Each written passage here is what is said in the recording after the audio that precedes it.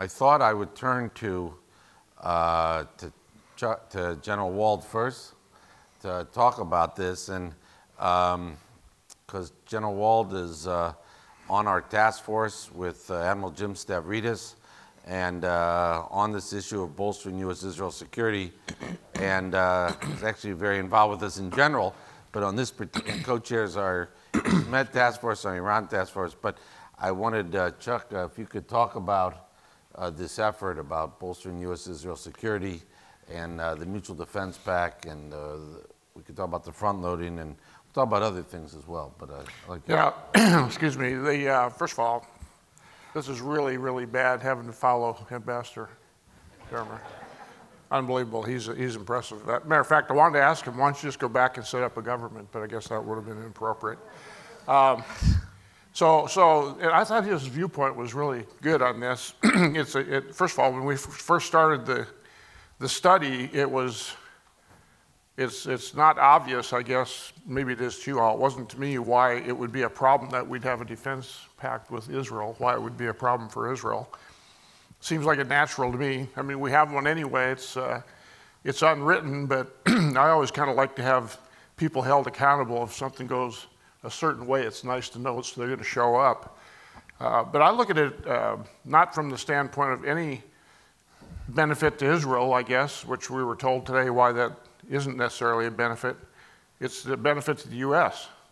I think we need Israel to, just like the ambassador was talking about, if they're going to be, which I'm convinced, our #1 ally in the 21st century for good reason, because size necessarily or volume doesn't necessarily matter as much as it did because of technology and some other things. But the one thing I will say that I kind of a little bit disagree, which that's kind of a dangerous thing to do with the ambassador, but my feeling for Israel is based totally on values. I think we have the same exact values as Israel does and vice versa. There may be some other countries in the world that are close, but I don't think there's any country that's like Israel for us from the standpoint of what I value in the United States, what we stand for, what I hope we stand for, what we should stand for.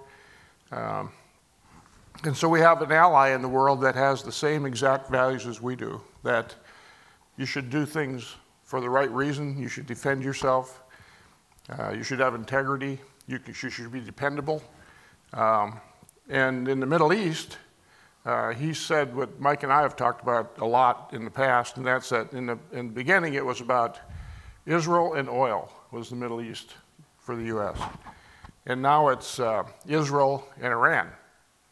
And the oil issue is not quite as big a deal, but it's a big deal, but not as big as, say, Iran. So there's still reasons for us to have huge interest in the Middle East, and least of not which is Israel. So no matter what happens with Iran, Israel's still going to be there. And Israel to me it epitomizes what we as America think we stand for, and most of the time do, but probably not as purely as Israel does.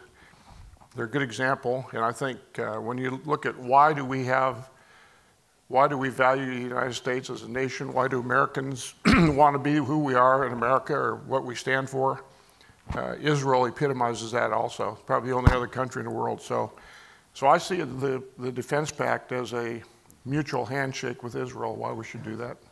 And let me, thank you.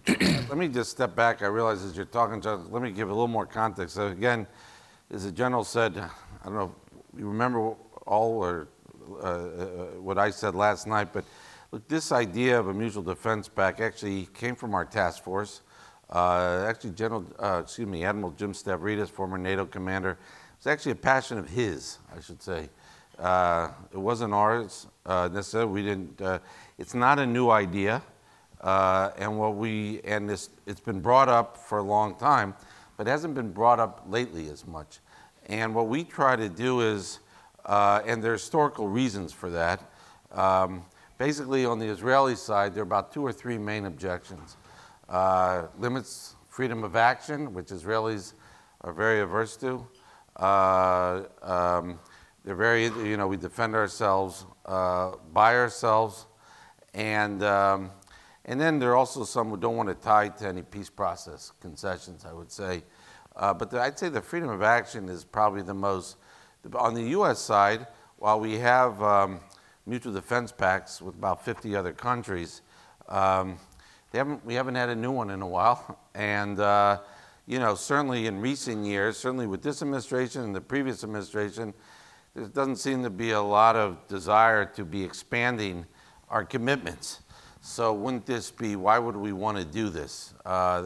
We just put out now in the packet, you have, do we have, we should have the paper on the Mutual Defense Pact, and we just put out something, which I don't know if it's in the packet because we literally just put it out yesterday, on addressing criticisms of the Mutual Defense Pact. And a number of the criticisms have come from, I would say probably the more right of center pro-Israel camp here and in Israel, and General Amichor could share his views. You heard Ambassador Dermer speak about it. My own view is that Israel already, while it could do it at once, and will continue to do what it wishes, if it's going to do something significant that's going to impact U.S. assets in the region, it's likely going to consult with the United States anyway. Let me just say one thing, though. Chuck, go ahead. First of all, the ambassador answered this. Yeah. Israel isn't going to ask ever Permission. anybody to do what they ever have to do to defend their country. Yeah. So I don't think that's even a worry. Two is, the one thing Israel does need from the United States is volume of weapons, I think, and maybe volume for size sake, bombers or whatever the case may be, maybe some tankers. But what we don't want to have happen is, because of this kind of groundswell of naivete about people criticizing Israel, if there gets to be a conflict, and maybe we're not even involved yet, but Israel has to go for it, let's say against Lebanon, they're going to need a volume of precision munitions, etc. And we don't want to have some kind of political interference on this thing from the United States to say, well, we're going to make a value judgment here and you're not going to get the weapons because of whatever. I think we need to have something more tangible to ensure we're going to take care of Israel when the time comes from that perspective. Like in 2014 with Operation Protective Edge, when there seemed to be a holdup of the Hellfire missiles from the U.S. to Israel.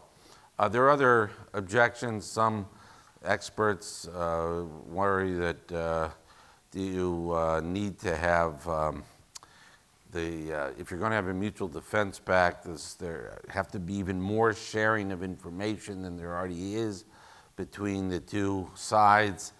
We heard that from some officials we've discussed this already with officials in the administration, and we've looked into that issues, and some mutual defense pact, some countries that have mutual defense pacts with the United States do share more, more information than others who don't.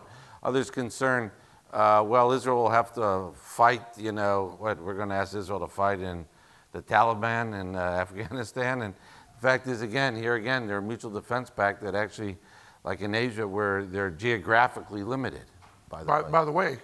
Yeah. During the early 2000s, in 1 minute. Well, I guess around 2007 or 8,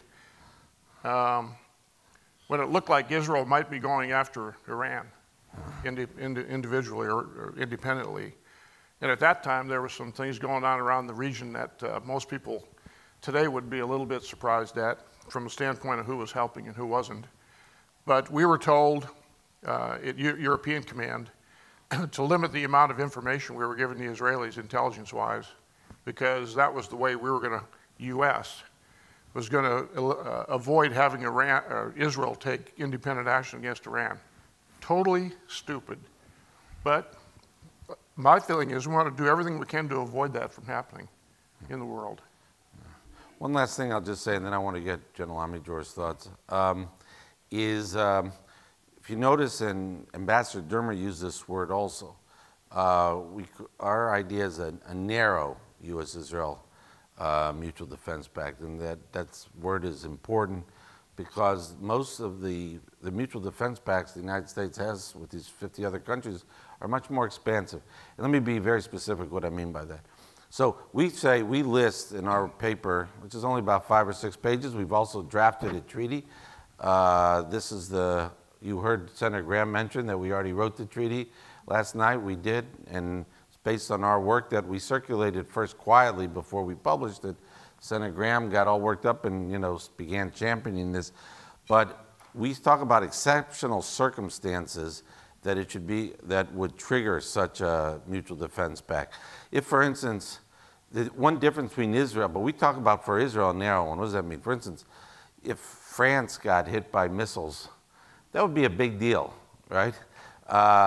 Israel, unfortunately, gets missiles fired at it virtually every day. Neither Israel would want the United States to be involved in dealing with, say, missiles from Gaza, and nor would the United States want to be involved in. We're not talking about that. We're talking about exceptional circumstances that really threaten the viability or existence of the state of Israel. And as I said last night, I think there are two elements here that are particularly helpful. I think we heard a third element from Ambassador Dermer, that it could be like a launching pad to even greater cooperation, which we didn't mention in our paper, but I think it's a very good point. But ours, we talk about deterrence, add a layer of deterrence, and I think it could help mitigate a serious war if one actually breaks out, because an adversary such as Iran would see that the United States is even bound together. And I think that where we've had mutual defense pacts, they've been a source for stability, and that's why we think it'd be a valuable thing for the United States. And I also, while it wasn't the impetus for this, I do worry that Israel will become much more political, since we originally were working on this idea in the last year and a half, and I think it would be good to kind of solidify that relationship sooner better than later.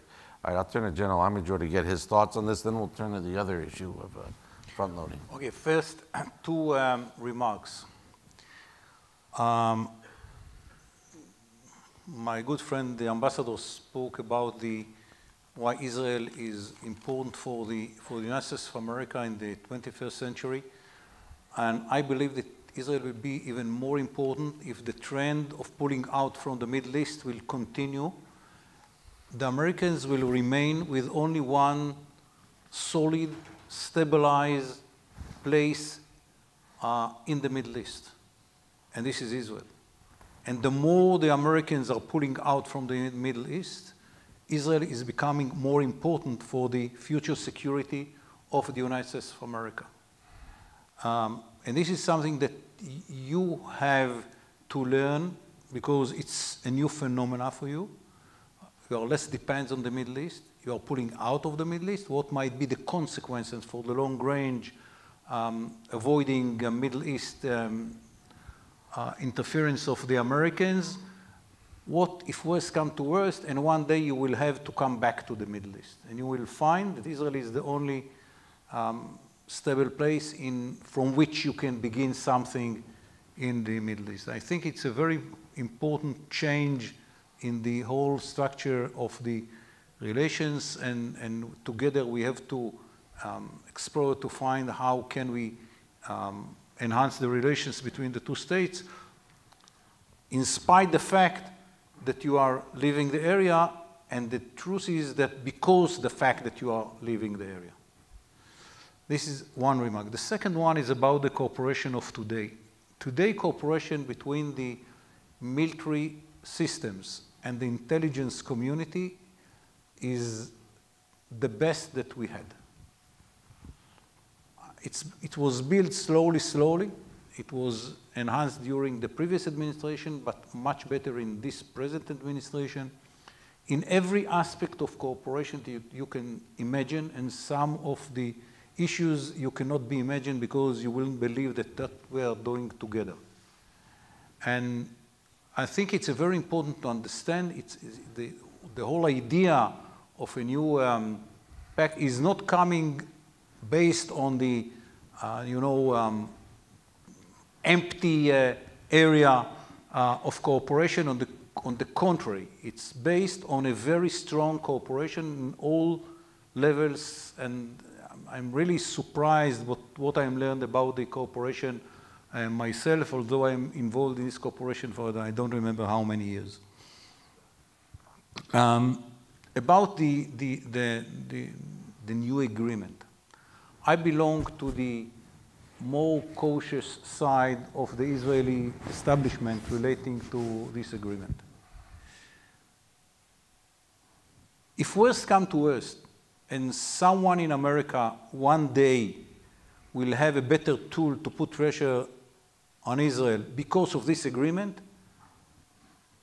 I think that we should not sign it.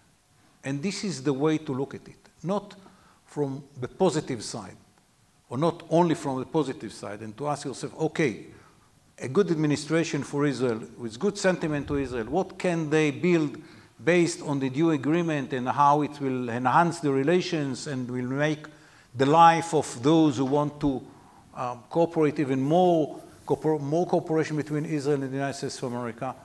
This is not the right way to look at it, or not the only way to look at it. We have to ask ourselves the question, if it will be a negative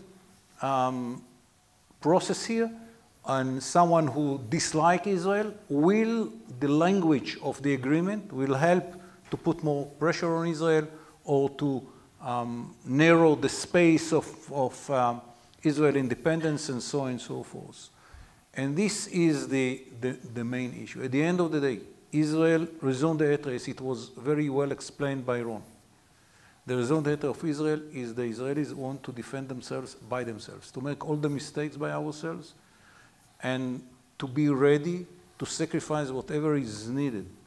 And we don't want to be in a position in which someone will say you have an agreement, so you can trust America, so give up that or give up that.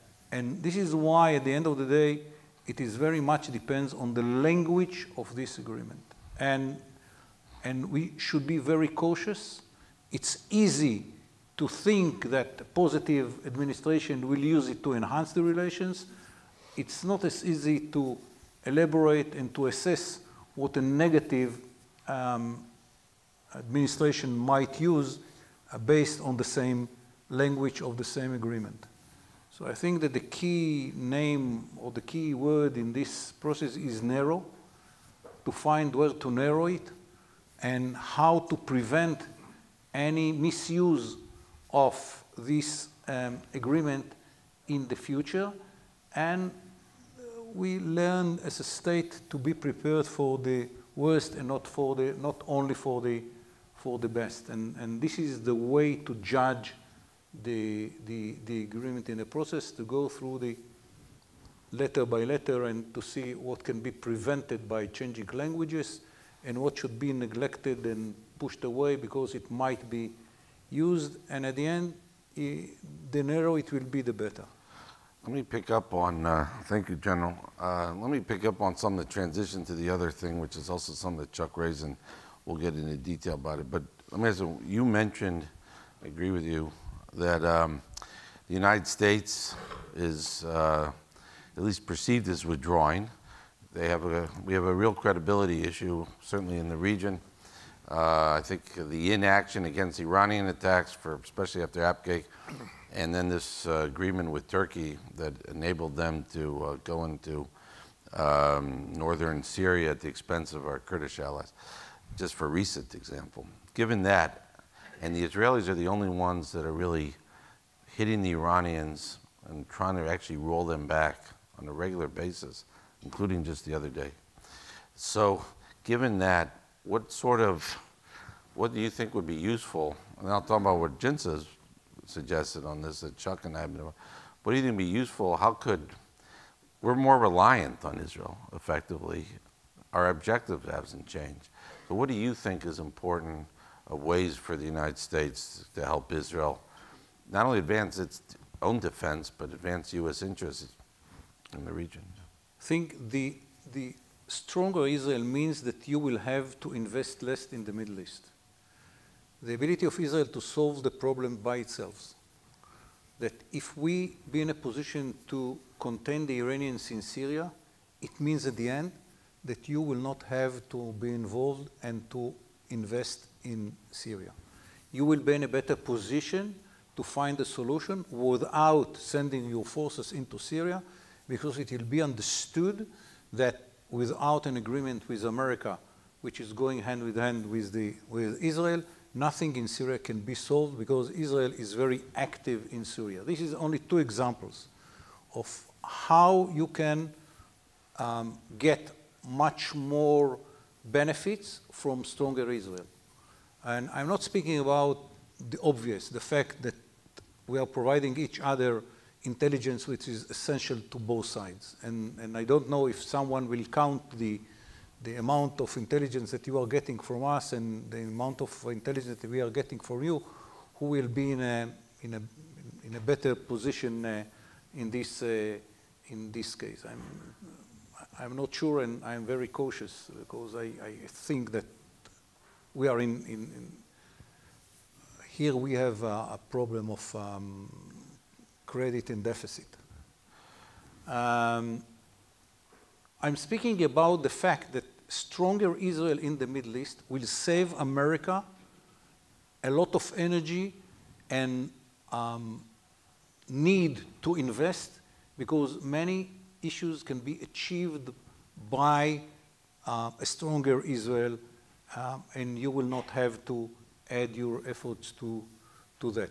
The fact that America is losing credibility, it's bad for Israel, because everyone understands the strong relations between the two states, and when America has a credibility, it's easier for us to deal with problems in the Middle East. But we understand that at the end of the day, we cannot build on your credibility. We have to build our credibility. And maybe when you come back and you will have a need to be involved in the Middle East, you will use our credibility as part of your assets. That's interesting. Now, we've, one thing that JINSA and I mentioned it last night, we propose is trying to accelerate delivery of weapons to Israel. One thing that when General Wald and I and Admiral Stavridis and some other generals and Jonathan Rui and our staff went to Israel initially about this issue, it was almost 2 years ago, but, and in subsequent meetings that we've had, certainly I've had with senior IDF leadership, it's clear to me that they really feel the need. They feel a real weapons deficit right now, and that the MOU, which is terrific, it's not going to bring enough weapons fast enough. So we've recommended certain financing ways to try to I'm going to ask General Wald about some of the specifics, but before I do, I would like to hear your thoughts. And by the way, I'll add that without adding $1 more burden to the U.S. taxpayer, that's been something we've been very clear at. This financing, we're not asking for additional assistance. But I want to explain what is the basis for the a bit of kind of a stress in the military establishment in Israel. We are, after 70 years with which we cope with the Arab countries around us, and very successfully, and we build kind of a military qualitative edge, which is better today than 30 years ago. We use the American money and Israel taxpayer money together to build a system which is very successful to deal with the Arab threats, including Hezbollah and Hamas and so on and so forth. Military-wise, we are in good position to deal with those threats. The fact that Iran is much more involved in Iran through the nuclear project, and around Israel through Hezbollah and the independent war machine in Syria, and more involvement in Gaza and so on and so forth, we will speak about it in the next session, brought the military establishment to understanding that we have to add something to the ability of Israel to cope with the problem. The problem is different. We have an enemy which is more than 2,500 kilometers away. We have a new enemy which is very sophisticated in his cyber capabilities. We have an enemy which is which build around Israel organizations like Hezbollah and Hamas with 100,000 rockets and missiles and anti-air missiles and so on and so forth, broaden the area in which Israel will have to cope with, very long targeting goals because of the involvement of Iran itself. So we have to build capabilities that we didn't have in the past. For example, we are much more dependent on air fuel than in the past, because if you have to go somewhere behind the horizon, it's badly needed. To build these capabilities, we argue between ourselves, but we need something between $2 to $4 billion. Some will say $5 billion, but these are the numbers. From that came the idea to accelerate the financing of the MOU, which was for the next 10 years. And I fully understand the need. I was even involved in producing the numbers. But from a business point of view, I'm not sure that this is the wise step to take. And it is not about the principle. The principle I just explained, yes, they are right. They have to accelerate the capability and then to continue with the same slope. What is the problem? The problem is if that will be accelerated, and in the next 5 years or 4 years, we will get the financing of the 10 years, we will remain without ability to finance any need in the last 5 years of this decade, because all the money will come now. What was so good in the MOU that we liked very much and we decided to sign, although some people in Washington and Jerusalem spoke about the next administration, wait, blah, blah, blah, blah. What was very good is that the notion and the knowledge and the understanding that we have a strict financing plan for the next 12 years. It's the 10 years of the MOU and the last 2 years of the previous MOU. And we have line of financing, you can make plans that by itself you save a lot of money. You can plan for 12 years. It's a lot. By accelerating it, you lose the flexibility after the first 5 years. And I'm not speaking about the principle, just from my private experience in the business. You need to keep the flexibility if something will happen in the future. And you cannot invest all your money, and this is what is the essence of this proposal, is to invest all the money that you have in the next 4 years without an answer to the question what you will do if you have a crisis in the 7th year or the 8th. You don't have the money anymore. And I think that before making such a decision, we have to think twice. We have to think if we want to sacrifice the flexibility of the next 5 years, of the last 5 years of the decade, for having better capability in the first 5 years. I'm not sure that it is wise. You know, I just, first of all, I wouldn't argue with you because it's your country and you're at stake. But so quantity has a quality of its own. And the differentiator between 2006 and now is probably 60,000 missiles, maybe more. I mean, I've heard the experts over to my right, but 120,000 missiles in Lebanon, that's a lot.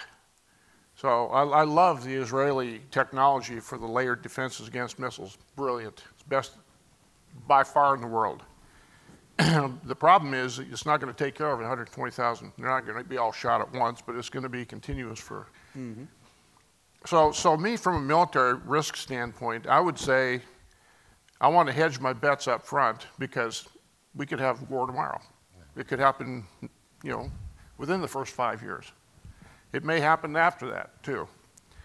But if I were, if I'm not Israel, but if I were, I'd go for quantity and quality now to make sure if something started happening, because it's going to be if Lebanon, if you get attacked from Lebanon in the next X number of days or years, it's going to be a all-out, no kidding, really voluminous battle. And you're going to need to go back and revisit for a while and expend a lot of munitions. And it's, unfortunately, you can't protect everything in Israel, but you're going to do better than Hezbollah believes. And so you got to build that assurance in there. And then, if you spend all $30 billion in the first 5 years, we'll give you some more later. I mean, if it's really a threat, the United States will come through. I mean, that's a risk. It's a bet. But I wouldn't risk now, is what I'm saying. I would eliminate the risk now, or at least give myself the best chance now. I would, and then we're going to go to questions in a second, but when I was in Israel in September, I was struck. I met a number of senior IDF generals. One in particular struck me was that said to me that they feel, or this particular general felt the situation in the region gotten worse over the last 6 months. And I think it's partly because of the inaction against Iran and so on.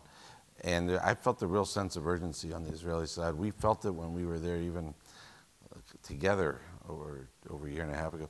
But one of the weapons, the systems that we've talked about is, and it's a shame that General Leitch isn't here, because he was the Israeli defense attaché who was one of the point people on the MOU that was negotiated, and before that he was a J3, he was head of IDF operations, and he worked very closely with us on these papers.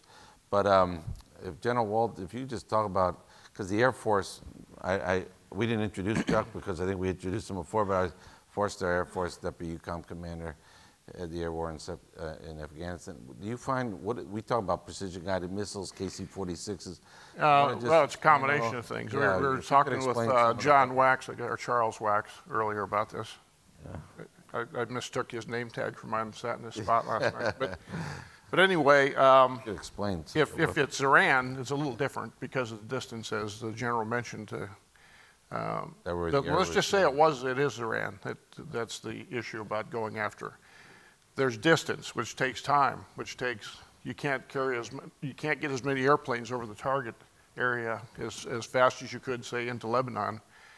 And then there's certain weapons you're going to need in Iran, weapons that penetrate hard and deep and buried targets, they call it, because of the way the Iranians have buried some of their assets. The other thing is it's the big hand, little map theory. For those that haven't heard that, if you look at a map and you start talking about Afghanistan, you look, well, that isn't very big. It's as big as France. You just don't fly across there real quick. And same thing to Iran. You got to go all the way across Saudi Arabia and across the Persian Gulf and then into Iran, and you got to penetrate into Iran. And number two is the targets are dispersed all over the place. And they have weapons systems against penetrating aircraft. So you got all those combinations of you need to do a whole bunch of targets over a very short period of time. They've got to penetrate into the earth, assuming you have the intel, which I think Israeli intel is as good as it gets, with some help from others. But then you probably need things that carry a lot of bombs at quite a distance and have the penetration capability, and some big ones. Some of these 15,000-pound penetrators, and you can't carry those on a fighter. You don't have B-2s in Israel. Probably need more tankers. Probably need help from some of your neighbors to land. And you need a whole bunch of bombs, and you can't do it all at one time because there's too many targets. So you start getting into, okay, do I want to send a signal, which you could do that. Israel can send a signal real easy. There's no doubt in my mind they could go over and do something in Iran and send a real signal. The problem is, can you put them back where they're not a threat? And can you put them down, their capability? So once you start with Iran bombing, you got to go for it. You got to get rid of all their capabilities. So you need volume, you need distance, you need penetration, and that isn't there. And for all those missiles, launchers and rocket launchers in Lebanon, the precision-guided missiles important for that? Lebanon's different, you know. They don't, I mean, they have tunnels and stuff over in Gaza, but it isn't like Iran and Lebanon. They're in buildings. The general talked about this earlier. It would be, from a targeting vulnerability standpoint, it would be easier, you know. You get the S-400 is a problem. The Israelis know how to take care of that. It's a more concentrated area. It's, you can fly a whole bunch of fast sorties because it's only, you know, 150 miles isn't very far in an airplane. And so the problem there is them firing off a whole bunch of missiles all at one time. You can't take care of all that. But once they've shot the missiles, it's over. So you can defend the Lebanese pretty easy, assuming the Israelis were given the ability to hit targets that might be in an area that could be high collateral damage potential. And that's what happened in 2006, because the general's already alluded to that. But if Israel's existential threat to Israel out of Hezbollah happens, that's secondary. Israel survives first. So there'll be some collateral, but Israel can take care of the Lebanon problem. There'll be some damage in Israel, but Israel will prevail. Iran's different. Long distance, hard and buried deep targets, dispersed targets, better, more air defense. So you'd have to do it in an incremental way. First thing I'd do against Iran is I'd go in and take out all their Navy right off the bat, and I start taking out their air defenses. That takes time, and you do it via different methods. They're not going to sneak away, probably, because they're hard and deep buried, so you can take a little more time. Time is of the essence in Lebanon, not quite as much in Iran. So there's differences. So for Iran, I think, I don't think Israel will want to go after Iran without the U.S., frankly. I think in Lebanon, they don't have any choice. They do it, so you need volume up there. Any questions?